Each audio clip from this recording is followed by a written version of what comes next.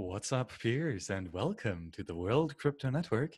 You're back for a new video in the series on the Wasabi wallet. Because, peers, guess what? Something big just happened. Reclaim Your Privacy just got a whole new version. Well, first of all, thank you for 10,950 Bitcoin being CoinJoined with Wasabi. That's quite a couple million Satoshis, so that is a phenomenal success. And yes, there are still some hiccups, but wow, we are moving forward one coin join round at a time. And look at this, download the latest version, Wasabi Wallet version 1.1.1. That is new, just out, just tweeted out. So here it's free, it's open source, it's integrating Tor, it's doing coin joins, it has superb coin control features, and of course you can build it from source, which we're not going to do today. And we're going to do today like the minimum viable update for a noob that is running Linux but still wants to be secure and check signatures and all that. Okay. So this is a Linux Ubuntu tutorial. And so this means that you first here, of course, have to download either one or one of these many different packages. If you are running Ubuntu, you can choose either the tar.gc file or the Debian file. I personally chose the Debian file. No issue here, why not? And then the signatures. And of course, we are very important here, connected over Tor. So here, the version 3 hidden service, that's always good. Link in the description, of course. But you could now download here the signature, right? And then make sure that it is downloading properly, and also not just the file, but also the signature. I have already done that, so I no longer need to do it. And in the meantime, though, let's go to github.com/cksnacks/wasabi wallet, where you can find the open source code. And here it shows exactly how you could do the upgrade with Git itself in the command line. Again, we're doing the graphical user interface line here. And here are the release notes to Wasabi version 1.1.1. And the really important cool thing is the partial Bitcoin Core integration.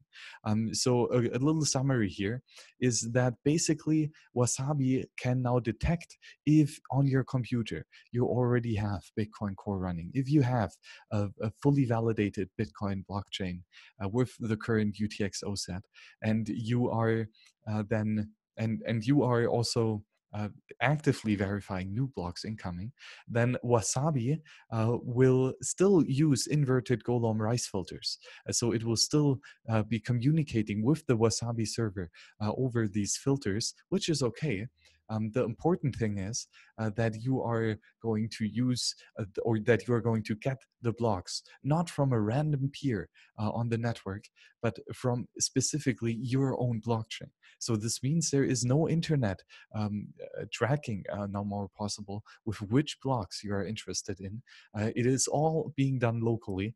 And this is even better than having the pure Golem rice filter, as Wasabi already does. So this is phenomenal. We also have some fixes for Tor stability, which is great. And some more dependencies or remove dependency for the Linux distribution. And we added the Debian package, which I have downloaded today. So we're going to go in depth through what this is. And the filter download for the Golem rice filters that are also used in Neutrino, which is now just released by the Lightning Labs on testnet for the Lightning wallet. And they are now compressed, and they are much faster being transferred from the server to your client. So the initial sync and the sync when you restart the client is going to be much faster. And we also have the binaries now 3 times smaller because of these filters. They are no longer shipped with the binaries themselves. They are downloaded in this compressed manner as described here line earlier. So the cool thing with Wasabi here is that it's overall just a regular efficiency patch, but with the added cherry on top of now connecting to your local Bitcoin Core node.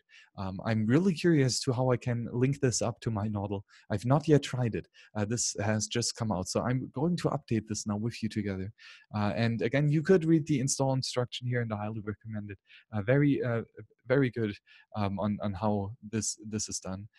But as I said, we're going to do here, in addition to the written instructions right here, we are going to first and foremost, here we have downloaded both the file, the .debian package, and the ASC signature. So very easy to verify signatures actually in the graphical user interface. Simply double click on the signature and the GNU Privacy Assistant will pop up, and you will see that there is this signature that you have selected. And now you can click on this little blue key, which says check signature of selected file. And then it will see which file in your in this repository has been signed with this key. And it says here that it has verified mathematically, cryptographically, that this data, and which is here the home directory of then the Wasabi version 1.1.1 Debian package, has been signed with this specific signature.